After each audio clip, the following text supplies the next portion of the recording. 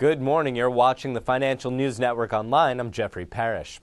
Cato Corporation reported fourth quarter EPS of 35 cents, better than analyst estimates of 32 cents per share.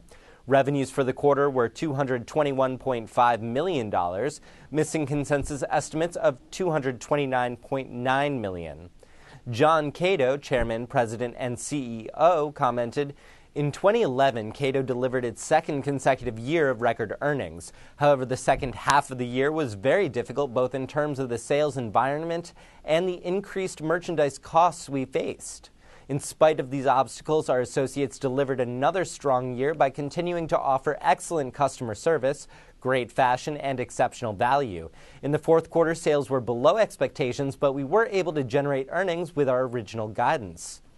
Cato should find initial support at its 50-day moving average of $26.73 and further support at its 200-day moving average of $26.03. For the Financial News Network Online, I'm Jeffrey Parrish.